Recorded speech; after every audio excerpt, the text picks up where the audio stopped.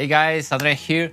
Today I want to share with you this really cool trick. It's an EQ move that I use a lot when I'm making my presets. And it doesn't matter which modeler you're using because this thing works in pretty much any modeler.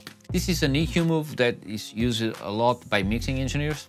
And it's used mostly to get more room to the bass guitar in a mix. What I found out is when you're using this just on the guitar, when you're playing guitar, it makes everything much more clear. The honkiness of the guitar disappears, and I find that it sounds really cool to rock stuff and even metal. So if you can, use a set of headphones or studio monitors or something that you can hear really clear, because I'm not sure if you will be able to hear this on your smartphone. So without further ado, let's check out. Okay guys, here we are in the Logic session. I just recorded this little riff and now I want to show you here in the Helix native. And again, you can use this in any modeler, but let's use it in the Helix. So what I did here was I just choose the placator dirty. I set the settings the way I like it. I'm using one of my IRs and a little bit of plate reverb. That's all. So let's hear how it sounds.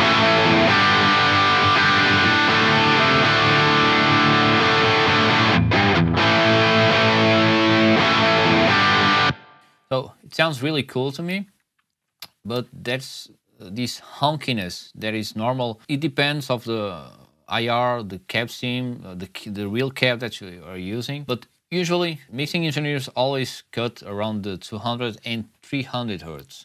Not only because it makes room for the bass guitar. Me personally, I don't like this honkiness that I'm about to show you right now. Let's turn on this thing here and let me show you exactly what I'm talking about.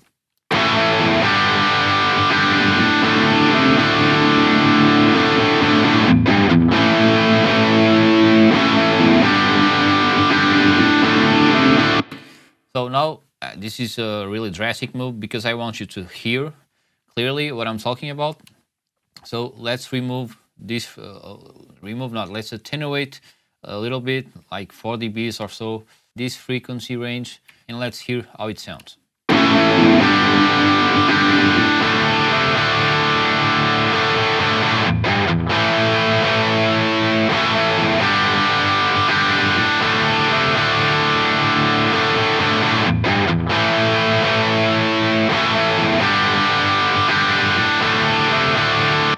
So hopefully you can hear that it's much more clear, all this distortion that is happening here. And again, this EQ move, you need to attenuate the amount to your taste.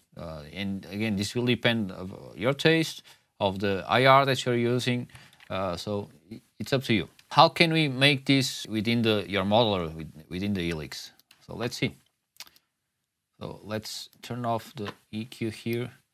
And I'm using here the Parametric EQ. You can use the simple EQ. I'll show you later, but let's just use the Parametric EQ here. So let's hear.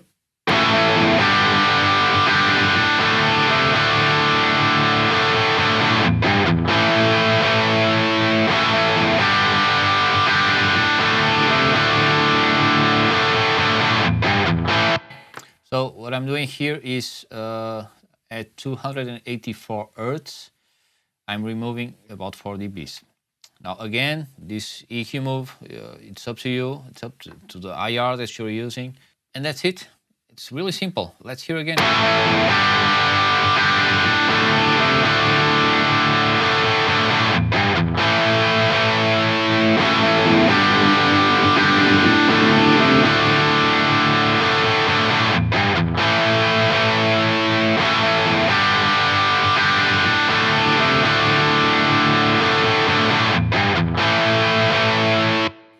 So yeah, now let me show you this on the HX Stomp in real time so you can see.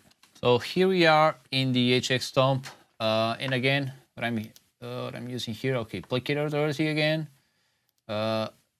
Again, it's the same IR and the plate reverb, and it sounds like this.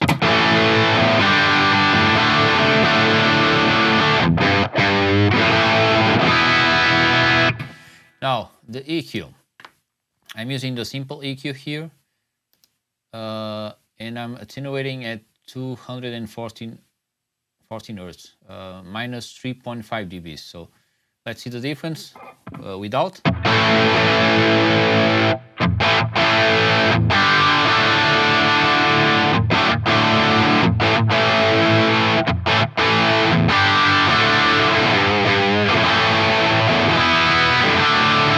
So I hope you can hear it. It's a big difference. And to me, it's much more clear. Can understand everything much better. So I hope you try this at home because maybe you like it. Now let's add just a little bit of boost and delay.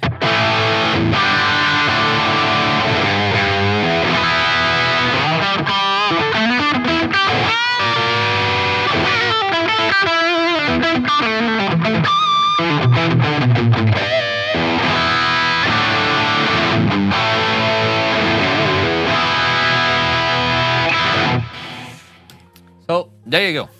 I hope you guys try this out at home and see if you like it, and let me know in the comments if you like it or not. I find it very useful, and I use it a lot in pretty much any modeler. Every time I'm mixing, it's just the amount and the frequency that can differ, but I usually use this a lot because I think everything sounds much more clear when you're using distortion. For rock tones, for metal tones, and it's up to you the amount of EQ that will be shaving off and the frequency, of course, and it's up to your taste. So let me know in the comments, and once again, thank you for watching, and I'll see you in the next video. Cheers!